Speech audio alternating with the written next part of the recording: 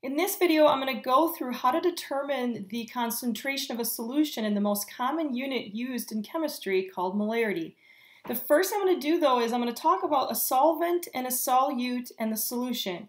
So here I have just either salt, we'll say, or sugar. So if I put one little scoop of salt or sugar in this cup of water, I'm putting the solute into the solvent and dissolving it so that it has a uniform distributed mixture that is homogeneous, meaning you can't see any differences with just your own eyes. So right there I dissolved just a small amount, and again I'm going to say it's salt or sugar.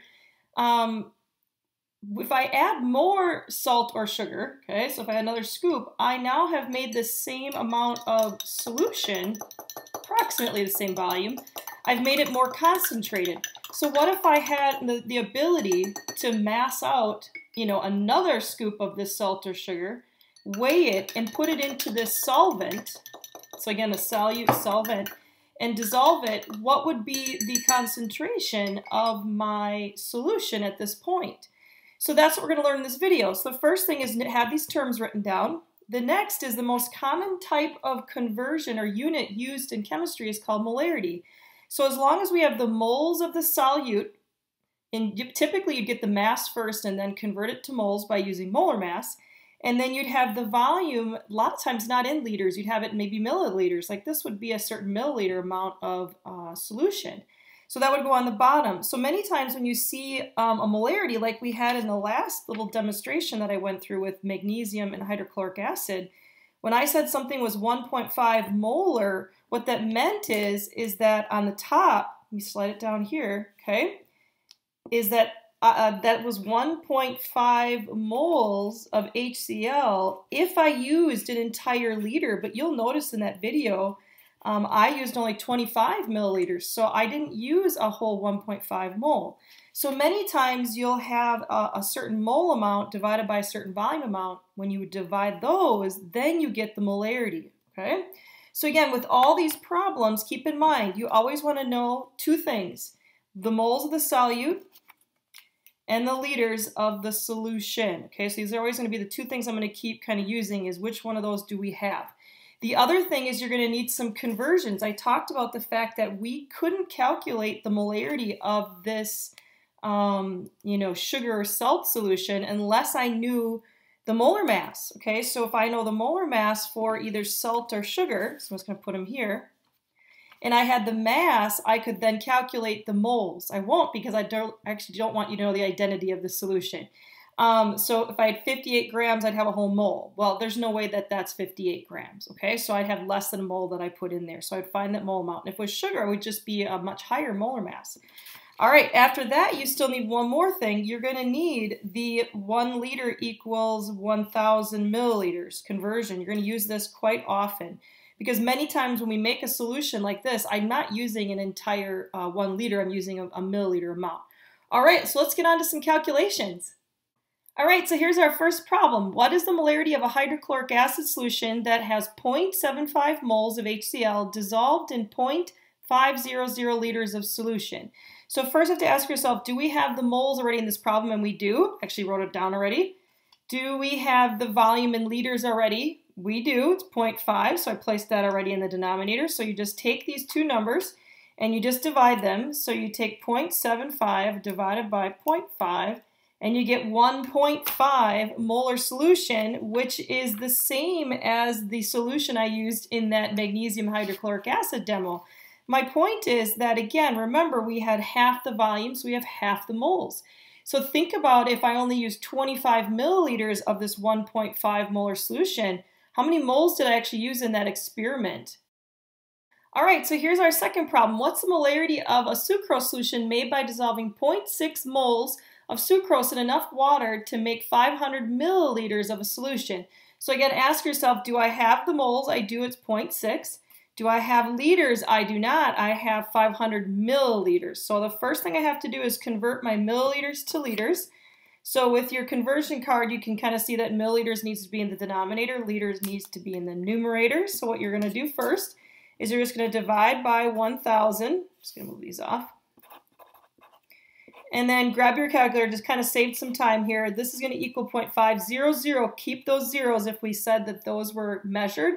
Those also need to be then trailing zeros to give us 3 sig figs. Then next, you just got to take your 0.60 moles of sucrose, and maybe this was the solution I had at the beginning, divided by your 0.5, okay? And then you could probably just do this in your head, but let's just check. So you have 0.6 divided by 0.5, which would be doubled, which is 1.2.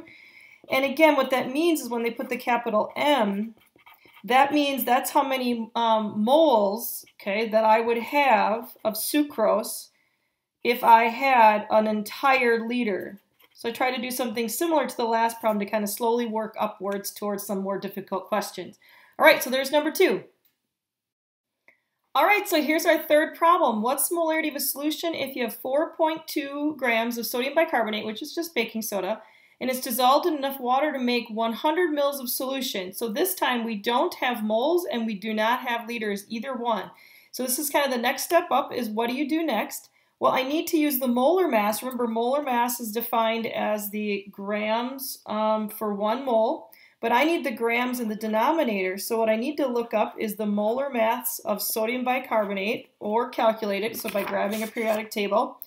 And I'm just going to do really rounded molar masses. So what you're going to do is you're going to take 16 times 3 for the oxygen, plus 12 for the carbon, plus 1 for the hydrogen, and then plus 23 for the sodium. So then I get 84 grams per 1 mole for sodium bicarbonate, again, which is just baking soda. So you divide these two, and this will be your mole amount, which is 4.2 divided by 84. So I get 0.05, move this out of the way, moles of sodium bicarbonate, which is our baking soda. And then the next thing I need to do is I need to convert from my milliliters to liters. So again, using that same conversion we've used, which is 1,000 milliliters is 1 liter. And if you grab your calculator, I'm going to carry the extra digits here because those are all significant. There's my volume that I'm putting this in. So again, I'm going to take my moles and divide it by my liters to get my concentration for this solution. So again, I have a much smaller volume. I'm kind of working down into more realistic volumes, kind of like what I had at the beginning of this whole experiment with my salt or sugar. And then you just divide these two. So 0.05 divided by 0.1, and I get that this is a 0.5 molar sodium bicarbonate solution. Again, one more time. This is if I would have 0.5 moles of the sodium bicarbonate, then I would have to have an entire liter of that whole solution. But again, that seems excessive to always be using a liter of an entire solution. So there's our third problem. This third problem could have been worked one more way before we move on.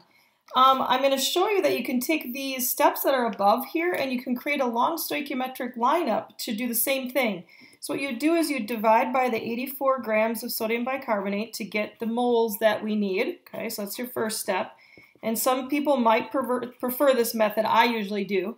So you divide that, and then don't like stop your conversion. You can put 1 and then just divide by the volume. So you have basically you have moles in the numerator, and you divide it by liters in the denominator, and you'll get the same 0.500 molarity. Actually, I should have added another 0 here for significant figures. 0.50 molarity, whether I do this kind of in 2 steps or I have it all in 1. So that's another way to work the third problem a little differently. Here's a fourth problem. I'm going to show you how to do this problem 3 different ways, and then you can kind of choose which way you like. How many grams of potassium nitrate are required to prepare 250 milliliters of a 0.7 molar solution? So you can treat it like we've done before, which is we got to have the liters, we have to use liters, and we have to have moles, and then we'll use moles to basically get to molar mass and then mass. So let's do it that way first, and then we'll see what the other ways look like, and you can choose which one you like. So the first thing again, and you'll get faster at this step. At some point, you may even just be doing this step in your head. So first you have to convert to liters, so it's 0.25 liters. Then you're going to take your 0.250 liters, we'll carry all those 3 sig figs, and then you're going to use the molarity. Remember that, again, it's 0.700 moles of this potassium nitrate, which we haven't needed the formula for yet. until you get to this next step. So there's your next step. That's going to be the moles of the potassium nitrate. So let's just find that first here. 0.25 and then times 0.1. Or no, sorry, not times 0.1. 0.25 times 0.7. So I get let's put this here. I get 0.7, not 7, what am I saying? 0.175, holy moly. Now I do need to know what the formula for potassium nitrate is. So using your ion sheet if you don't know it, but potassium nitrate is KNO3. The reason why is we need the molar mass for potassium nitrate to move on. So if you're going to treat this as the way we've been doing before, we need the molar mass of this, and I'm just going to tell you that the molar mass is for every 1 mole of potassium nitrate, and we need the molar mass with the mass in the numerator, grams of NO3. The molar mass is 101.1 for potassium nitrate. Okay, so then just take your 0.175 and multiply it by 101.1, and I get 17.69-ish, so it's just 17.7 with significant figures of the have number unit label. I'm having a hard time getting through these problems today. So there's one way. Now what I want to do is just quickly show you the other two choices, okay? This one's sort of in between this one and the next one. So what you could do instead of these two steps is you could convert to liters, which you might just get used to doing in your head. Create it like a ratio, and then find the moles, and then take the moles and use the molar mass to find the mass. So that's one method. The other method, which I really, really like, I think it's a lot, sleeker than all of that, is just using plain old stoichiometry and taking your milliliters, converting it to liters, use your molarity as a conversion, and then using your molar mass to get to the mass. And to me, that's a way faster way to do 4. But I did want to show you different ways to get the same answer. Okay, so that was our question number 4. So this is the 5th problem. How many moles of acetic acid are in 5 milliliters of 0.84 molar acetic acid solution? That just means acetic acid was dissolved in water. In fact, this is the molarity of vinegar that you have probably in your house. So the easiest way to do this problem, maybe even give it a shot first. So if you want, pause the video and try it on your own. If not, here are the 2 ways you could solve this problem. Number 1, you could go the stoichiometric route, which I prefer, which is just dividing by the milliliters and then multiplying by the mole amount. At this point, I wouldn't want to divide by the 0.84. That wouldn't make any sense because the liters wouldn't cancel. And then the other way would be to first, this is the other choice, is to first convert it to liters. And then what's most common people do is they then create a ratio and then they solve for the question mark by taking 0.84 divided by 1 and then multiplying by 0.005. But that's essentially what you're doing up here in kind of one, sleek, easier step. All right, so great job. Keep up the good work. Good luck trying your own molarity problems. And by the way, it was sugar.